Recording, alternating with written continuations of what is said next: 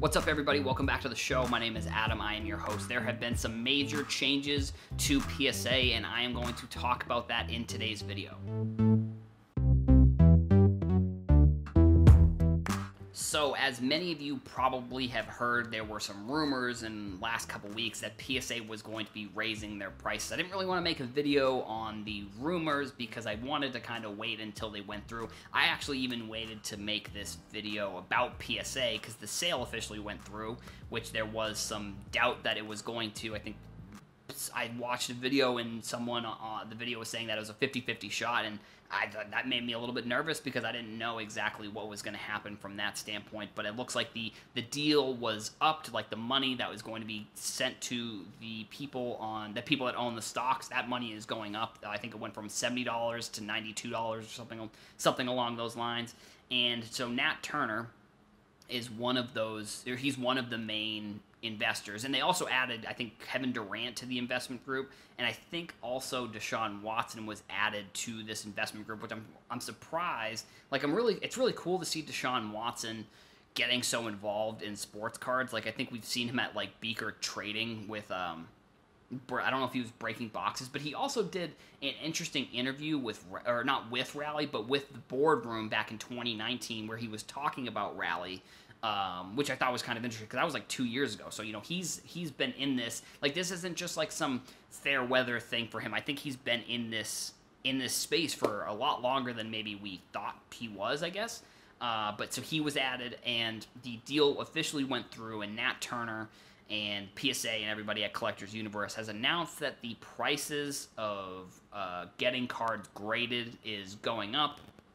I guess I'm actually surprised at that there isn't as much negativity, honestly, with this one. I think that I was expecting a lot of, I don't know actually what I was expecting people to be pretty negative about this, but I've seen on like Twitter and Instagram people being, very mixed. It's either they really like it or they really don't. I think I'm somebody who, I've been saying that PSA should be raising their prices for like 6 months now. Like, ever since they raised them originally back a couple months ago, I said that they should be raising them again because the nature of getting a card graded, like, I put out a video, like I put out a reaction to Gary V's video where he was doing overrated, underrated, and he talked about PSA, and I said that you could take a card and turn it from $5 to $100, which wasn't exactly the case. Like, I put the video out on TikTok, and a bunch of people were like, well, what are the examples of grading a card and getting it go from,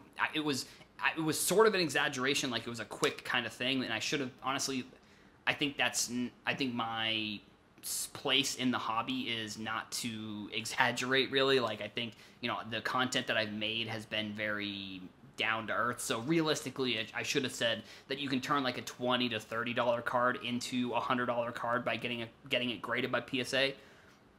But so essentially, all the prices doubled. And from what I'm seeing, economy or the lowest rank is still down, I think. But all the prices doubled, and I think some people, I can see how a lot of people that are collectors that just wanted to get cards graded for fun, it's obviously more expensive for them now, and I think that if I'm Nat Turner, I want to be grading a lot less of like the random base cards from like non-rookie years, and I want to be getting more like actual like Prism or like Bowman Chrome or like regular Topps rookies.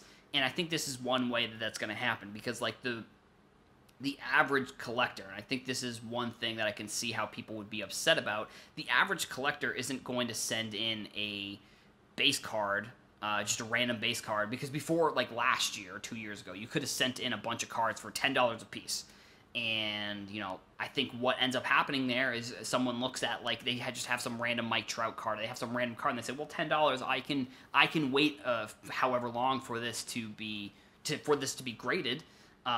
But now they look at it and they say, well, if I do economy, it's going to be like $50, or like it could even be more depending on what happens with the grade. I think people are pretty upset with that standpoint. I just think that, if we are in the hobby, there had to have been changes. There has to be changes to how PSA is running their business, so that way and first of all, they have to make money. The one gripe that I'm seeing a lot of people talk about is that like PSA is only doing this for the money, and I don't necessarily disagree with that. But at the same time, like I think they look at it as a percentage, and I've talked about this kind of comparison. Like, and I know the numbers aren't exactly going to add up here, but like if they have 1 million cards and they can grade them for $15 a piece. Why wouldn't they want to have 500,000 cards and grade them for $30 a piece? Like, you can charge more, and that means less cards are sent in, you have to do less work, and you're still making the same amount of revenue. I think that's almost exactly what that's what I think is going to happen, but I don't even necessarily think that it's going to decrease it by half. Like, if I wouldn't be surprised. Like, I know PSA will probably never come out with these types of numbers, but I wouldn't be surprised if this only drops, like, let's use the million as an example. I wouldn't be surprised if 1 million drops to, like, 700,000. Like, I don't think it's going to be cut. Like, I don't think doubling the prices is going to cut the supply or the amount of cards that are being sent in half. Like, I really think it's probably going to be, like, a 25 to 30% drop in how many cards are being sent in, because there's still so much margin when you're sending in cards. Like, and here's the other thing. If this is a money thing for you, like, you just need to be more careful with what cards you're deciding to send in. Like, if you're sending in, like 10 Luka PSA 10s and half of them come back as, or you're sending in Prism Luka cards and half of them come back as 10s, like, you just have to make sure that, like, the money that you spent on the card and that the money that you're spending to get the card graded now is worth what a PSA 10 or a PSA 9 is. I also think that this gives more value to PSA 8s, PSA 9s, maybe even PSA 7s, because I think less people are going to... I think that this is going to decrease the amount of cards that get sent in ultimately. So I think that what that means is that there's going to be less cards for people to buy that are graded like this. And I don't know if this was a deal that was done with Topps or with Panini, because I don't think there really is any benefit for people not getting cards graded for those companies, because like I've said in the past, like, they don't get any extra money from cards being, or from raw cards being sold on the secondary market. So I don't think that there's anything really there, but I just do think that you're going to see a lot more raw cards get graded, or raw cards get sold that people just decide not to get graded. I just think that that's realistically what's going to happen, and I think we just have to see the amount of time has to decrease. And I think I saw someone on Twitter brought up this point that now if you want to get a card graded economy, you could have sent that card in 6 months ago and got it graded on the 20 or 15-day or 10-day service and basically got it back in the same amount of time. And I just think that if you're PSA, first of all, yeah, you want to make money. Like, that shouldn't be, it's not a surprise. Like, sure, if the company comes out and say this is for this, you know, it almost doesn't matter what the company says. Like, it shouldn't be surprising that the company wants to make money.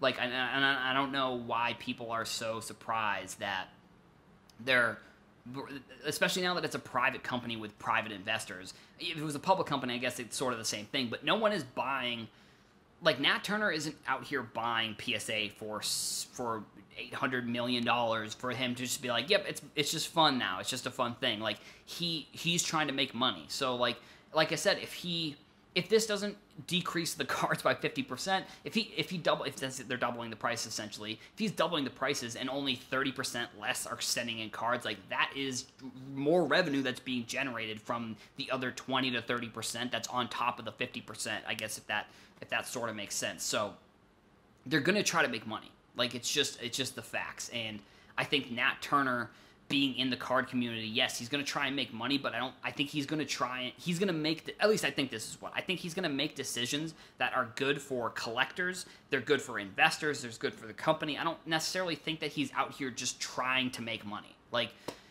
you know, I don't know, maybe he is. Maybe this is just a money thing for him, and in 2-3 years he's going to sell the company for $1.5 billion or something along those lines. But I think that the backlog is going to be hopefully cleared up relatively soon. Like, I don't know if PSA... See, this is the one thing that I like that HGA was doing, was that they were limiting the amount of cards that were getting sent in. Obviously, if you're PSA, there's so many cards that are already out there that at this point, limiting the amount of cards that are getting sent in, I don't think that really affects what the future value of a PSA graded card is. Like, I think with HGA, if they're saying that they're only grading, and I forget if it's 2,000 cards a month or 2,000 cards a week, if they're only doing that 2,000 cards, that means that there is only really a potential for the potential of growth of a certain card in an HGA slab is going to be much slower than it is in a PSA slab. Because if you look at, just for another example, is like there's a LaMelo Ball card like that somebody bought for $800 on eBay, and I think they tried selling it for $1,400. I think they took the listing down, but it said it was population 1, and literally within, I made an Instagram post and I made a TikTok about it. Literally within maybe an hour or 2 hours of putting up that post, there was already another PSA 10, and they were using population 1. So it's like, I think it's understandable that people who are sending in cards early want to get the most value. And I think that's going to be one of the big determinations if I think that this is successful. If there's still backlogs and it still takes 6 months to get back a 20-day order, then this was not a success. Like, this was not a good idea to do. Like, I don't know. Only time will tell if this is going to be a move that actually works, but I think they just have to get to a point where the amount of time it takes to get a card graded and get it back is dropped. And if this is one of the ways that it's going to happen, then that's a good thing. But if that doesn't happen, then there's going to have to be other changes. And I don't know what those changes are. Like, I don't know what exactly is going to happen, but there has to be some other changes if this doesn't work. And I think if you're in the hobby, you've seen people talking about it on Twitter. Like, everybody is very critical of almost every single move that every company makes within the sports card industry. And I guess we'll see if people in a year and a half from now are still waiting 9 months to get back a 20-day sub. Like, that's going to be a huge issue, especially if they raise these prices. But, I mean, like I said, we'll see. Only time will tell what's going to happen with this move. I think it's a good move for now, and I think this is one of the ways that it's going to be a solution. But, like I said, we'll see. And that's all I've got for today's episode. So I want to thank you all for watching or listening on the podcast. Thank you all. I will see you in the next one. Make sure you hit the like and subscribe button as well. Thank you all. I'll see you in the next one.